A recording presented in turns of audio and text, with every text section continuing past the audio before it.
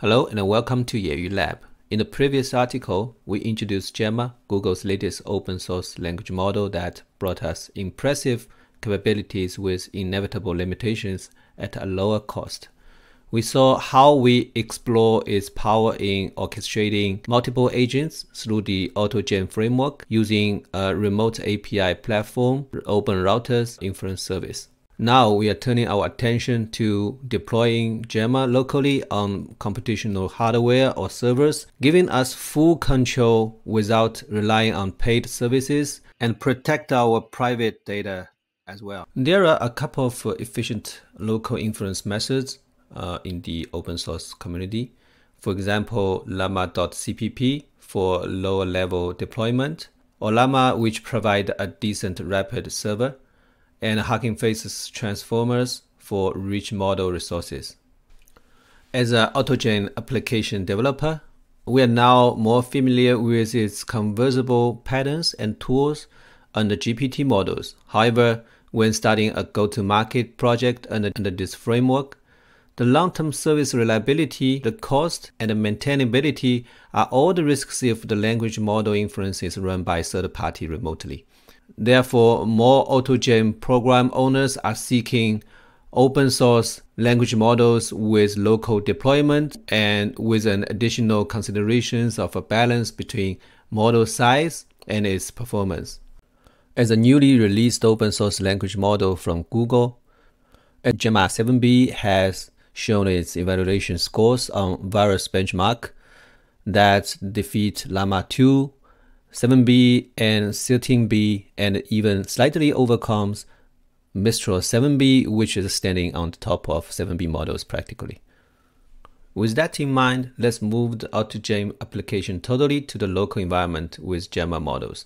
In this video, we will try Ollama as an inference tool to run Gemma in Jupyter notebooks on Kaggle with a free tier account, which could simulate a local double T4 GPU environment for free. Ollama is a platform that allows you to run large language models on your own devices.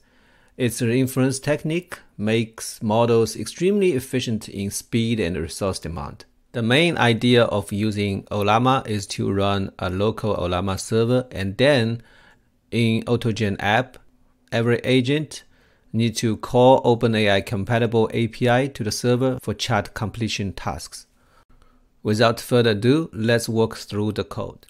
To run an Ollama server, you can either follow the instruction from its main page to download and install in a decent visualization, or you can run it super easily in a Python program, which we'll dive into today. Firstly, we should install the Ollama with this one-line script. Next, run the Ollama service in the background.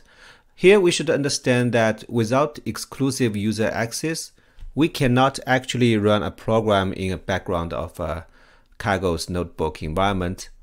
If you are running the code on a real local machine, you can directly call Ollama command, Ollama serve in your terminal. But if you are using Colab or Kaggle notebook, use subprocess instead. Here you should use the subprocess popen method to active Ollama serve command in the background. Okay, the server is successfully running. And then we should pull the Gemma 7b model from the Ollama platform, which you can either provide Gemma 7b specifically, or you just use the Gemma that is indicate the 7b model in default. You can also replace the 7b with 2b if you want to pull the Gemma 2b model. Okay, the pooling process has been successfully complete. You can see the success here that shows all the process of downloading and server setup has been successfully done. Okay, moving forward, we are going to set up the agents. Before that, we should set up the LLM configuration for AutoGen first. install or upgrade the AutoGen package here. Define the environment variable for the config list and make sure the model name is the same as the one you pull from Ollama.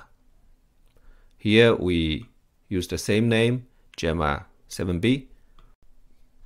Next, create the config LLM config for building agents, and make sure that you provide the base URL that directs to your local host with the default port that provided by Ollama local server.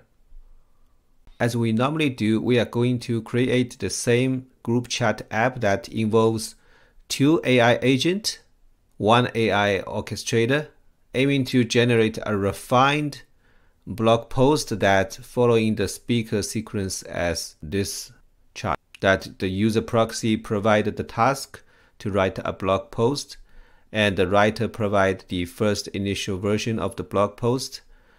The edit will review the blog post that provided by the writer and give the change commands, and then the writer will use that commands to do an improvement of its original blog post for a revised version. To achieve that, we need to firstly create 3 agents: user proxy, writer, and editor. As described in each one's system message and description, the agents are prompted with their roles and jobs, and so is the orchestrator. Here I ask the writer to write a blog post and open to receive the comments and willing to make changes in its original article.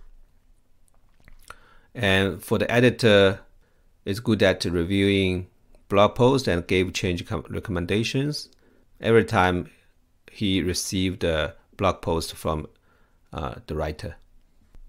And we need to set up the group chat to gathering all these agents, and set up the orchestrator, also named as manager, the group chat manager, for manage the entire group chat. As the last step, you can assign the blog writing task that generate a 100 word of blog post about traveling in Bohe Island. Let's do this.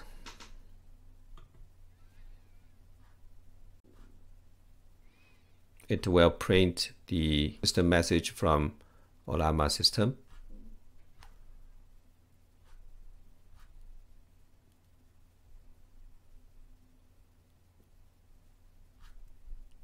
And now the writer makes a first version of the blog post, Island Dreams, exploring the enchanted island of Bohe.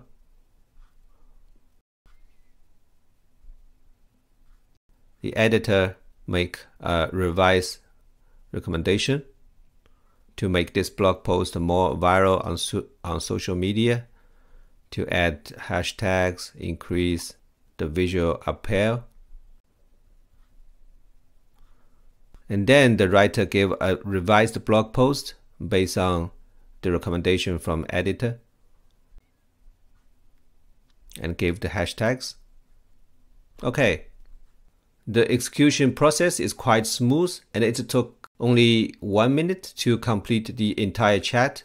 Since the Ollama loads the original Gemma-7b IT without intensive quantization, the generation quality remains the same as in our last tutorial.